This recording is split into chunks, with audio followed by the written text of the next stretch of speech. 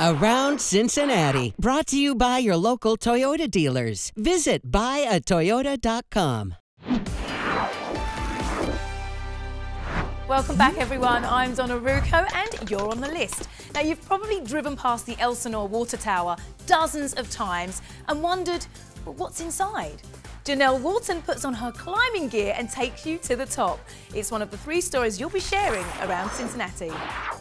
At number 1, inside the Elsinore Tower at Gilbert Avenue. First, it's not really a water tower. Back in 1883 when this was built as a valve control station to control the flow of water out of Eden Park Reservoir down into downtown Cincinnati. Next, it's inspired by Shakespeare. The then superintendent of the waterworks, A.G. Moore, went to a showing of Hamlet. He was so smitten with the Cronenberg Castle, which is what this is a replica of, that he commissioned the building of this structure. Let's go inside. I made it to the top of the castle, but I realized, what am I doing up here? I'm afraid of heights. Bye-bye.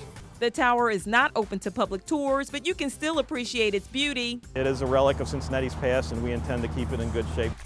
At number 2, P&G's brands dominate the list of the most trusted household goods. Tide cleaned up in the detergent group. P&G's museum tells the story that it was coded Product X during its development until being called Tide. The name came from how clean the sand looked when the tide rolled out. The cell line was oceans of suds because of how much suds that it could generate.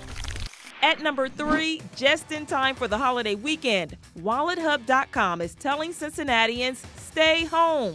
The personal finance website ranks Cincinnati as the 3rd best staycation destination. We're tops in most public golf courses, 2nd in the number of swimming pools, and 5th in tennis courts. Now you're caught up and clued in. I'm Jenell Walton. Around Cincinnati, brought to you by your local Toyota dealers.